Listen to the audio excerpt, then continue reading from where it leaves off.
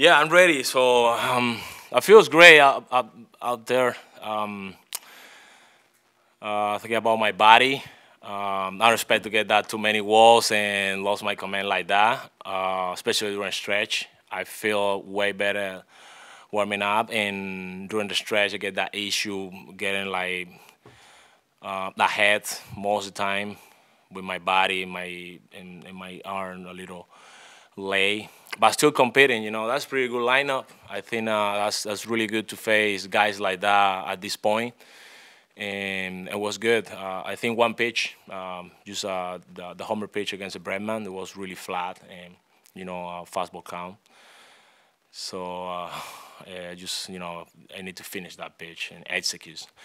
That's the issue. So I think during the stretch, even I get a couple of strikeouts, I need to execute better. After your 4 innings, what did you do in the bullpen additionally?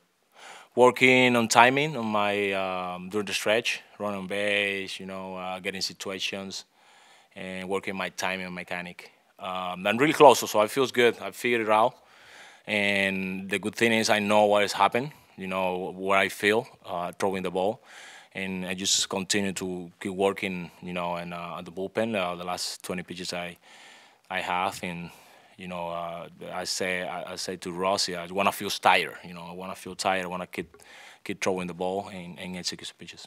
So it was another like inning-ish in the bullpen. You said 20 pitches. Yeah, it's 20 pitches. Whereas I execute better, and then couple of those at the game, so probably get 2 innings over there.